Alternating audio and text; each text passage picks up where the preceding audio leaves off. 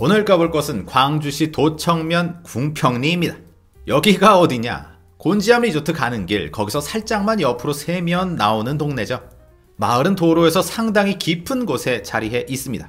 이렇게 좁은 시골길을 따라 굽이굽이 거슬러 올라가네요. 가면서 보이는 풍경 어떠세요? 자연히 힐링되죠?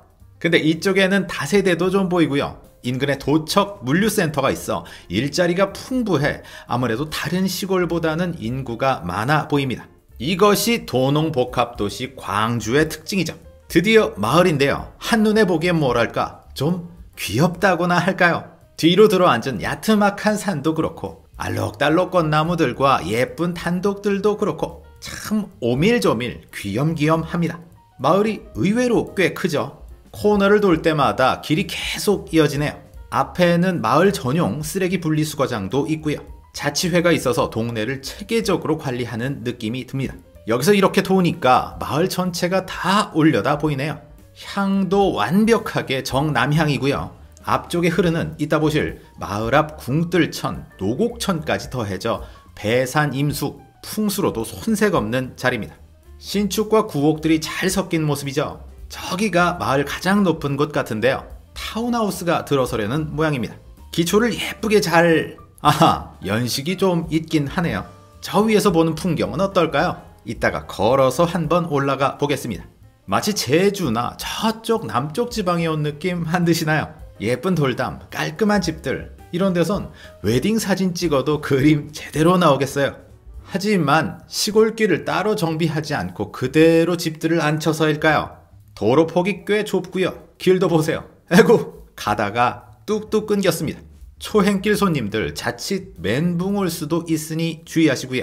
거의 수목원 같은 마을 내부 도로, 참 운치 있고 좋네요.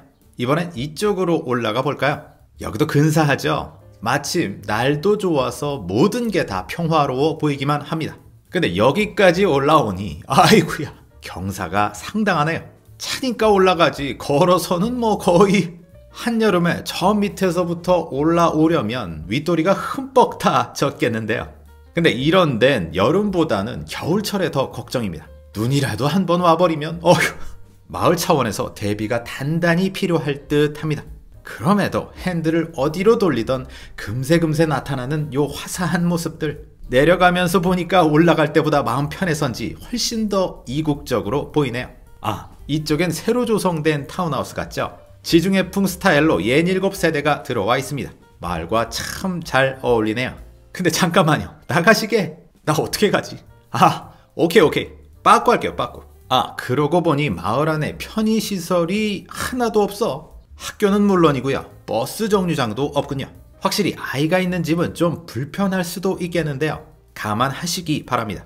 깊은 동네, 작지 않은 세대수, 이웃 간에 화목하기만 하다면 자연과 벗삼아 큰 욕심 없이 살기 딱 좋은 그런 동네 아닌가 싶은데요. 이제 운동 삼아 살짝 걸어볼까요? 와, 저 위까지 전원주택을 분양하고 있습니다. 동네 진짜 멋지죠? 저 앞에 지금 중부고속도로가 유유히 흐르고 있습니다. 그런데 이 경사가요 상당히 높습니다. 차가 올라올 수나 있을런지 모르겠네요. 궁뜰 전원마을 2000년도 2000년도에 마을에서 이 다리를 놓고 이렇게 길을 만드는 모양입니다. 우리 마을은 저쪽에 위치해 있는데요. 보시는 것처럼 건축자재들이 이렇게 군데군데 쌓여 있고 또 저쪽에도 또 마을이 한 단지가 형성되고 있습니다. 마을 앞 삼거리인데요. 지금 이쪽에는 작은 공장도 보이고요. 전형적인 시골 마을이죠. 저 앞에 보이는 게 바로 용두산입니다. 그 앞쪽으로는 다양한 창고들이 쭉 들어와 있네요. 이 앞쪽 큰 길에는 이렇게 맛집들과 보드, 스키 렌탈샵들이 쭉 깔려 있고요. 요 길 따라 쭉 가면 곤지암 리조트가 나옵니다. 간단하게 동네 입지 정리해 보겠습니다. 마을의 대동맥은 역시 중부고속도로, 길은 여기 경충대로에서 도청로로 이어지죠. 근데 이 길 리조트 비수기 성수기에 따라 좀 다릅니다. 겨울에 스키장 와보신 분들은 아마 잘 아실 듯. 또 큰 길에서 마을 입구까지 거리가 꽤 긴 편이죠. 직선거리 1.1km, 차로 약 5분 정도 걸리니까요. 학교는 큰 길에서 조금만 가면 여기 도궁초 하나 있습니다. 마을에서 약 5분 거리, 그 외 마트, 편의점 모두 여기 스키장 가는 길 쪽에 모여 있는데요. 아쉽게도 병의원, 약국만 없네요. 가려면 이 근처 메인스트릿이죠. 곤지암 터미널까지 가야 합니다. 마을에서 출발 시 약 12분 거리. 조선시대 궁에서 내린 땅이라 하여 이름 지어진 동네 궁평리. 이름 그대로 참 아늑하고 조용하며 멋스런 곳이었습니다. 물론 큰 길에서 마을 입구까지 꽤나 깊은 거리, 안쪽에 좁은 도로와 높은 경사면 등은 조금 아쉽긴 하지만 제가 이 마을에 느낀 장점은 이렇습니다. 또한 아쉬운 단점은 이렇고요. 그럼 여기까지. 주거독립 만세!